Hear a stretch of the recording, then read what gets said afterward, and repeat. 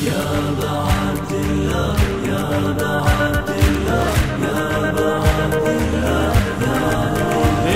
الحسين مصباح الهدى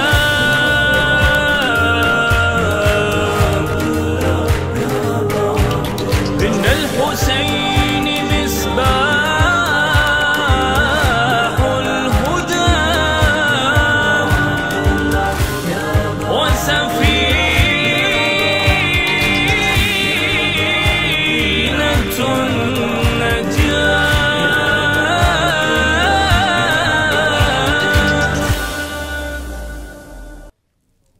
Apologies, dear viewers of Imam Hussein TV, for that technical issue. As I mentioned, we have a new guest or two new guests actually, on my socially distant hot seats for today. We are welcoming back Dr. Sayyid Ammar Nakshawani onto the show. He's going to be with us. But also we're welcoming Sheikh Mohammed Hilli as well as Mohammed Datoo, who's going to be blessing us with recitations and of course the wisdom of Imam al-Hussein and the heroes of Karbala. So before we get on to the speaking side, I would like to kind of shake it up a bit and listen to poetry, if that's okay with you, Hajj Muhammad. Firstly, how are you? How's everything? Alhamdulillah, how are you keeping? Not bad, alhamdulillah. So far so good in terms of the program. You guys really socially distant? No. A bit more than you guys. I have something in between.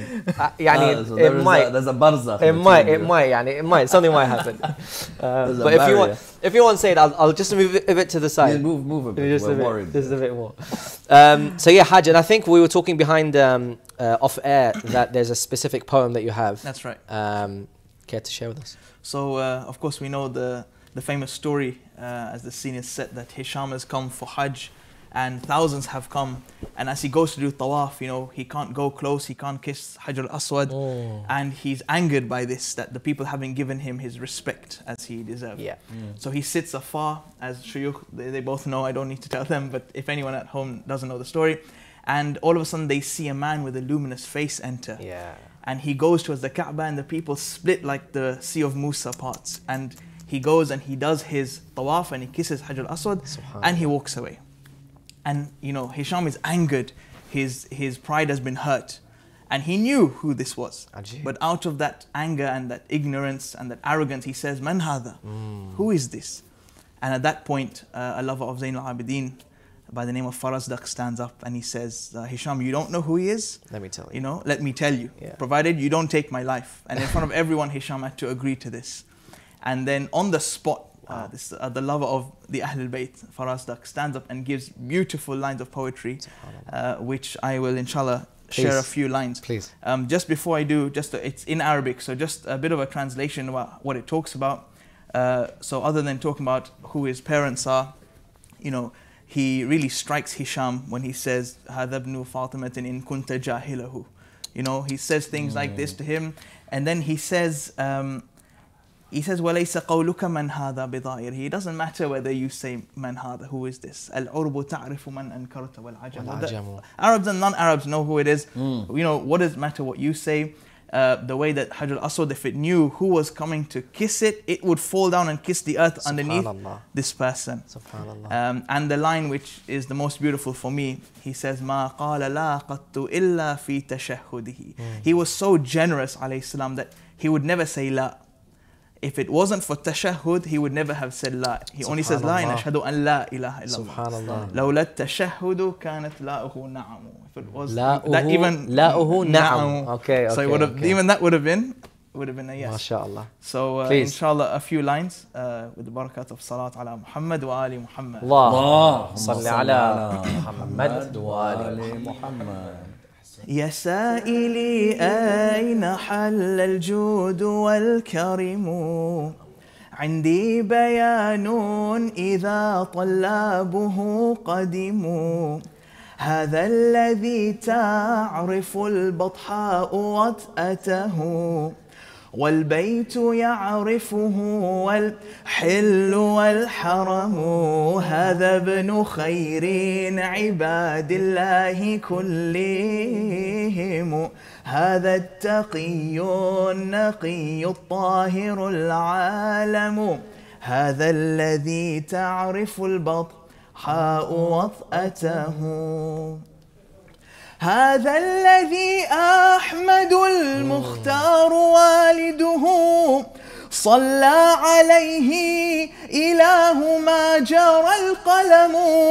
لو يعلم الركن من قد جاء يلثمه لخر يلثم منه ما وطى القدم.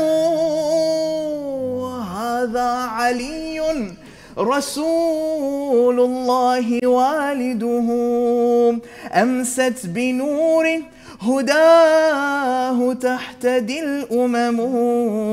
هذا الذي عمه الطيار جعفر والمقتول حمزة ليث حبه قسم. هذا الذي تعرف البطحاء وطأته. هذا ابن سيدة النسوان فاطمة وابن الوصي الذي في سيفه نقم. يكاد يمسكه عرفان راحته ركن الحتيم ركن الحطيم إذا ما جاء يستلم. وليس قولك من هذا بظائره العرب تعرف من أنكرت والعجم. إذا رأته قريش قال قائلها إلى مكارم هذا ينتهي الكرم. هذا الذي تعرف البطحاء وطأته. ما قال لاقات إلا في تشهده لولا التشهد كانت لاءه نعم. يستدفع السوء والبلوى بحبهم ويسترق به الإحسان والنعم. مقدم بعد ذكر الله ذكرهم في كل فرض ومختوم به الكلم. من يعرف الله يعرف أولوية ذا فالدين من بيت هذا ناله الأمم. هذا الذي تعرف البطحاء وطأته.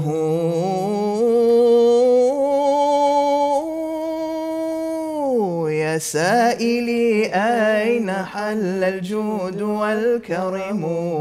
عندي بيان إذا طلابه قدموا. هذا الذي تعرف البطحاء وطأته والبيت يعرفه والحل والحرم. هذا ابن خير عباد الله كلهم. هذا التقي النقي الطاهر العالم. هذا الذي تعرف البطحاء وطأته. اللهم صل على محمد وآل محمد. I haven't heard that since 20 years ago. MashaAllah. Mullah Basim. Yes. Mullah Basim Karbala'i. He had this, and he had Qad Sala Qalbi. Yes. And he had the Abul Fadl. I don't know. I forgot the words for Abul Fadl. I'll probably remember it later. Thank you very much, thank you, Muhammad, for that beautiful rendition. Thank you. From one Muhammad to another Muhammad, Sheikh Mohammed Hilli, we welcome you on our socially distant hot seat. Assalamu alaikum, Sheikhna. Like the sea of Musa parted. I worry about what things he carries. A very, very warm welcome and a special greeting to all my sisters and brothers around the world on this wonderful auspicious occasion of the wilada of these heroes of Karbala. Allah subhanahu wa ta'ala grant you all their intercession and before the ziyarah in this world, inshallah, sometime soon. Sheikhna, there's a technical difficulty. There's a technical issue. And the technical issue is that... Oh, people, that's why we need funding. There is no... Because we constantly have technical issues. We plead with all of you to fund Sorry, us. the mic is right here. By the way, this man is the star behind the scenes. He's going to run away. But he is the star. There he is, there he is. So, we repeat, أعد as they say in Iraqi, we repeat once his mic is sorted. So, from one Muhammad to the other, Sheikh, assalamu alaikum. Wa alaikum assalam wa rahmatullahi ta'ala. You have not commented on his abaya today. He's worn it specifically. The color coordination that you have, Sheikh. Well, I think I must admit, just because of this auspicious occasion and because of the environment and the strong wilaya that I feel, you know, the powerful energy that I feel around me, I decided to wear this combination for the first time ever. Everton So this colours. is an exclusive... Everton colours. You had to go there. I am now going to walk out of this. Well, you can't wear red, can you? The poor guy's not can't going to wear wear red. Can he? That's inshallah something we will do another time. Inshallah. But wonderful to see you. Thank you very much. And it's great to be here. Sheikhna Sayyid mentioned earlier in the show, Abu Fadl Abbas usually is known from our audiences, our community, as the person who's brave, the person who's a warrior. But what we underestimate is his discipline, his self-control, as you were saying, Sayyid. So Sheikhna, could you kind of highlight and expand on the topic of strengthening the willpower, or strengthening willpower and self-control in relation to Abu Fadl Abbas? Yes, I mean, I think what is so beautiful about these celebrations is that it's very important that we don't walk away from them without ensuring that there are some lessons, or at least instigating some change in our lives. And on that basis, and because of the power of wilaya and the impact of the Reds fans here, I've decided to dedicate about 45 minutes to this subject, inshallah ta'ala, to enlighten everybody. Inshallah. I'm very, very comfortable. Wallah, I'm starving. 4 to 5 minutes. And you heard it as 45, didn't you? 4 to 5. So anyway, Sheikhna, I've heard that in a wedding that you did. Yes, many years ago, but you still forgot it. But anyway, never mind. At least Listen, we have to be serious. It made you all laugh. We must be serious. We must be serious. Yes, absolutely. It's always good to be serious and also joking in these celebratory times. Alhamdulillah. Alhamdulillah, these are wonderful occasions, so we have to be also in a kind of spirited atmosphere. But of course, yes, definitely the discipline of Abu Fadl Abbas is something that is a key lesson. Now, I want to talk about it very briefly in light of temptations, because of course, most of us face daily temptations when it comes to our lives, wherever we go. And arguably, it could be said that in this current time, perhaps we have more temptations than people have ever had. I don't know if anyone can be as bold as that, but think about it. Maybe 50, 60 years ago, there was much less opportunity for shaitan to impact human beings. There was always been, of course, avenues where shaitan can get into our mindsets and our souls kind of react together, to impact our behavior. So we are really up against it. It's a daily struggle. It is a very difficult thing. From the moment we wake up on our phones, the way we walk in the streets and what we see, our interaction, constantly bombarded with thoughts and images. So there's a need for us to develop an understanding of how to strengthen the willpower and to say no to desires. And why Abu Fadl Abbas is such a key figure in this whole discussion is because he had a wonderful opportunity to quench his thirst right at that moment where he picked up the water and felt its coldness. And I mentioned this earlier in another program, but I'll just repeat because it's unlikely that someone was watching this on the other program. But I'll say this, that many times us in I heard it. Oh, you heard it? Yeah, I heard it. MashaAllah, Sayyid has an amazing ability to hear two things at the same time. I don't know how he heard it because he was here. Sayyid Ammar is a follower of I heard it. Fantastic. You heard it? What did I say? No, it was good. Okay. So there you go. That's why we need to have strong willpower. So what happens is, the question that somebody asked me, which is a very interesting question, is, in Majalis we often say, Abu Fadl Abbas picked up the water, he felt the coldness of the water, then he threw it away. So someone asked the question, but didn't he think of Imam Hussein's thirst before picking up the water to drink? Because why would he need to come down, pick up the water, feel the coldness, get it close, and then remember the daughters and the sisters and the family of Imam Hussein, and then throw it away? Ya nafsu min ba'd al-Hussein huni. Hold on, why wasn't he thinking before? So it's a very interesting question. And the answer to that may be, and that perhaps, you know, here may generate other answers, but imagine if he had come to the riverbank of Al-Qami, looked at the water and did nothing, and then just filled up the water container and then went away. Number one, there wouldn't be that stance that people would talk about. Number two, he wanted to show people that he had the opportunity to drink, but he didn't. Because if it was just a matter of coming to the riverbank and then walking away, people would say he didn't really had that opportunity to drink, to be honest. I mean, he just had to quickly take the water because maybe he's surrounded by enemy combatants. There was a moment of history to be made. There is one of the greatest moments of the 10th of Muharram to be established. And that is, you know, somebody who's dying of thirst. No one would have blamed him, but he threw the water that he would have needed to, you know, become stronger. And some people say he's a faqih. And so therefore he did fight at Karbala. But the fight was the greater jihad. Absolutely. And that's exactly what we want to achieve. So he did fight. Yeah. There was that inner struggle. And he said no.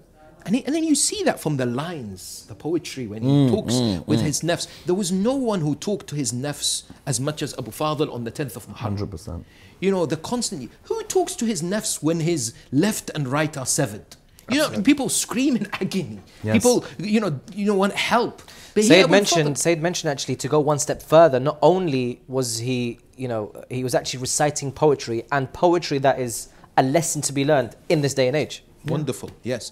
So one thing I would like to point out in this regard is people say I struggle. You know, I'm watching haram, or you know, I'm in the constant habit of using foul language, or I'm stealing, or I'm doing things which are wrong.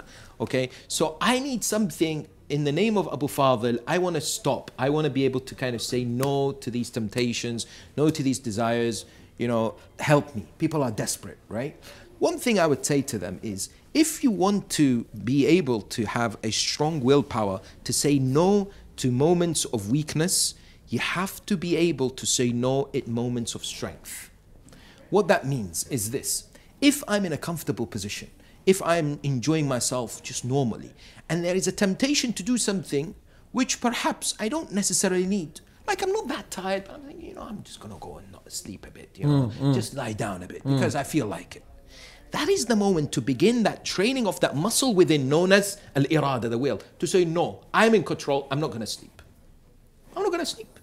Now, this has been shown in studies. If you're able to say no at moments of mubah, which means acceptable, not halal or haram or mustahab or makruh, just moments where you can begin to assert that ability to say no to your inner inclinations and desires, you'll be in a better position when you are in a weaker state, because you have to, you know, then give in, because now you've said no. It's like an animal that you've tamed. It's like an animal that you've domesticated. You're in control now. You can say no easier, right? So that's one way. And I can give you one more tip. Do we have time? Yes. Very good. One more tip on how to say no to temptations in the name of Abu Fadl al-Abbas, and that is to use a cat. C-A-T? Cat? Cat. Oh, cat. Yes. يعني بزونة. For those who don't know Arabic, it means that which, you know, this individual who seemed to be fabricating thousands of hadith carried under his, sleeves. But anyway, forget that individual. Yes. So the key thing is C-A-T, all right. What does it stand for, Mullah Ali? I have no clue. You're going to tell me now. Oh, yes. That's called counter ambush training. Okay, that's nothing to do with going on the battlefield, but it is a battlefield within. Sure, yeah, right? Sure. So the key thing with this CAT method is if you are in a position, like for example, you're like me, somebody who loves his what? Kleertje. Sweets. Yeah. Kleertje, absolutely. Sweet tooth. But because we spoke in the early programs about kleertje, I'll speak about a cake here so that it will be something different. Okay, so we have to have a difference. Yeah. So imagine this wonderful cake here. We need to show we have some content. Yeah. we don't have much content, but we try and show. It's you know, elaborating it. So here I have this particular cake in front of me, and I have this temptation to, for example, eat if I am weak. Or Habib, barakallah fikum. It looks amazing, but I don't know if I'm gonna have any. So the key thing is, if I want to stop myself from eating, they say counter ambush training is what? Is you come and at that moment where there's thoughts, apparently there's dopamine released, there is these temptations in our minds, you walk away for 10 minutes. You walk away and do something completely different. So you ambush your thoughts, you ambush your temptations by doing something which is alternative, to try and occupy that part of the brain that's telling you to do something which you don't want to do. And this example is eat that which you don't want to eat. So in that case, what happens is normally after those 10 minutes, you've gained that strength, because that moment of weakness, of temptation, you might give in. That 10 minutes gives you an extra boost to be able to kind of calm down, the hormones and everything, to be able to rethink, okay, shall I now go back? Chances are you won't, because you're now more composed, more collected, and are able to make that important decision. Ahsant, Shaykhna. Sayyid, we've mentioned Imam Hussein, we've mentioned Abu al-Fadl Abbas and the history that was made. Would any of that even be possible without the position of Imam al-Sajjad alayhi salam, and specifically the propagating the message of Karbala? Yeah, I think make sure that he doesn't just propagate the message of Karbala, he actually revamps the whole of the religion of Islam again. Religion 50 years after the Prophet had died was an absolute no man's land. Somehow Abu Sufyan's grandchildren are in power. And not just in power, they want to virtually finish off, even if they have to take out the Kaaba, which famously he tried to destroy the Kaaba after Karbala. And so Imam Zain al-Abidin looks at this, and you see in what he produces an alternative method than direct confrontation. Even for us, when we're giving majalis, sometimes it could be direct confrontation. Sometimes you think of other methods in which you can bring people to understand Ahl al-Bayt without the direct confrontation. So in my own career, I've had majalis which have been direct confrontations in reply to so-and-so who's attacked Shi'ism or Ahl al-Bayt. But then there's other angles where people have learned and been inspired by Ahl al-Bayt on a topic which is not direct confrontation, but it's just so wonderful, and such as, for example, supplications. When a person reads the supplications of Imam Zain al-Abidin, then they're like, that's the school we want to be part of. Yeah. And so what he does after Karbala, unfortunately, sometimes we limit him to this man who's cried his whole life. Yeah.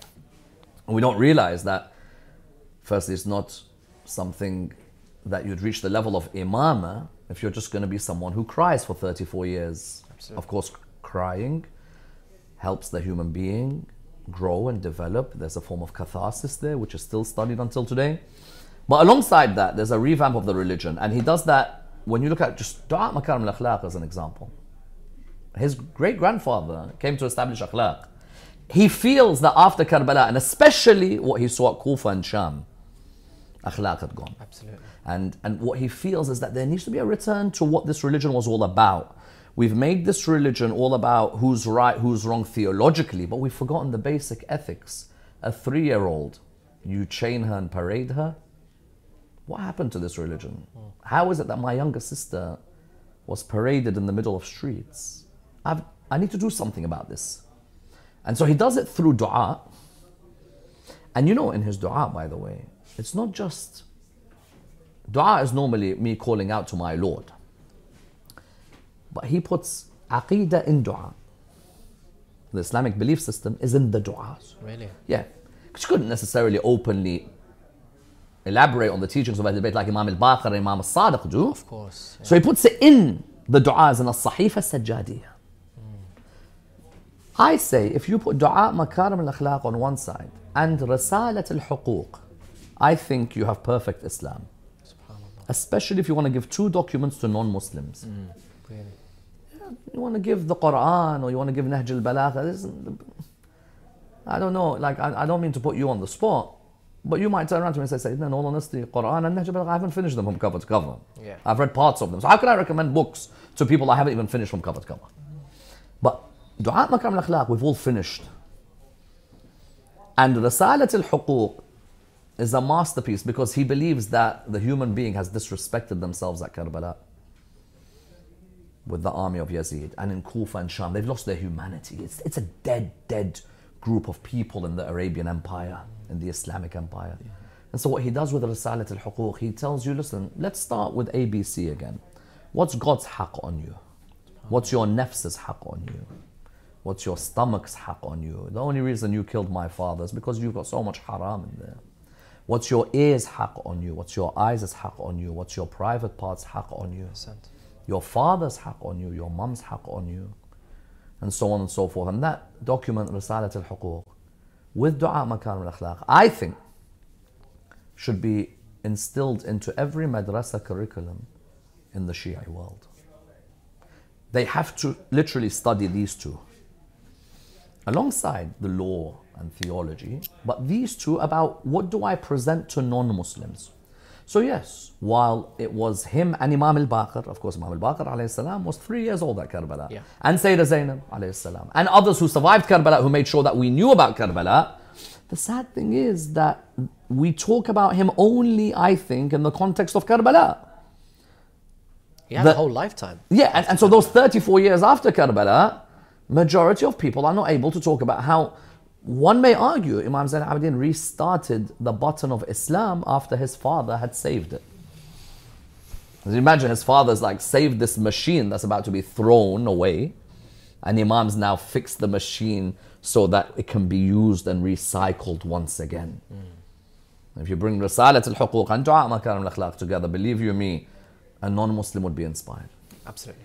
Say thank you for that, Sheikhna. Thank you as well. Hajj Mohammed Datoo, we have to thank you as well, but also say goodbye to you for this for the moment. And once again, you really did bring back the memories here with that poem. So thank you so much for your time.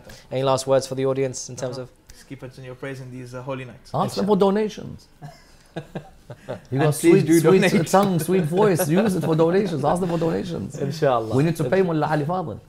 Absolutely. So, Hajj Mohammed, thank you so much for your time. Thank you very much. We're going to go to a short break. After that, we're going to be welcoming another reciter, but we're also going to be keeping Sheikh Mohammed and Sayyid Ammar on the show. See you in a couple of minutes.